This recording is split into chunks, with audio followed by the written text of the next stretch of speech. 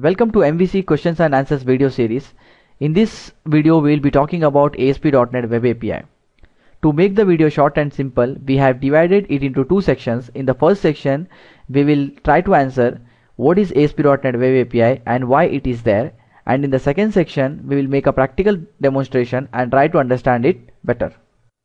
Before we dig into ASP.NET Web API, let's talk about web services and WCF services. Web services and WCF services are SOAP-based services, and they use HTTP as the transport level protocol.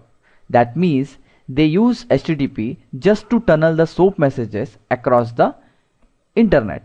But all clients are not that suitable to handle SOAP messages, because SOAP messages are internally or they are XML, and handling SOAP messages means handling an XML, which might be a tedious and complicated task for some clients.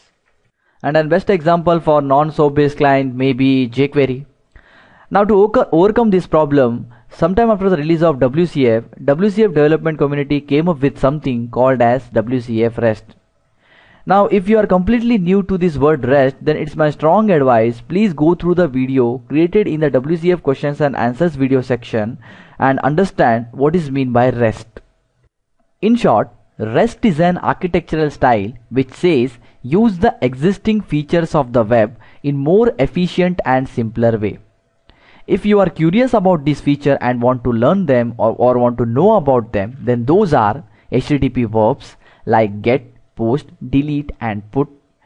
In the world of HTTP, every resource and functionality is identified by a unique URI, and it's not always required that you should pass XML for communication. You can pass JSON or something else also.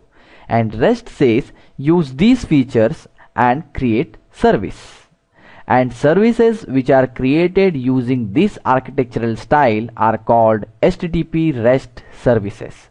And Microsoft's implementation of HTTP REST services is called WCF REST services. But there is a problem with this WCF REST services. If you want to create a HTTP REST service using WCF, then it's required lots of configuration, which is a bit complicated. The main intention behind WCF was to support service-oriented architecture, not to support REST. So Microsoft was looking for something simpler, and finally it came up with a solution, and it made the solution as a part of ASP.NET itself and called it ASP.NET Web API. So in simpler words, if you want to define ASP.NET Web API, then ASP.NET Web API is a part of ASP.NET technology for creating HTTP REST services. So here we complete our theory about ASP.NET Web API. We answered the question what is ASP.NET Web API and why ASP.NET Web API is there. In the coming up video, we will make a practical demonstration and try to understand how we can create web APIs using Visual Studio. Thank you.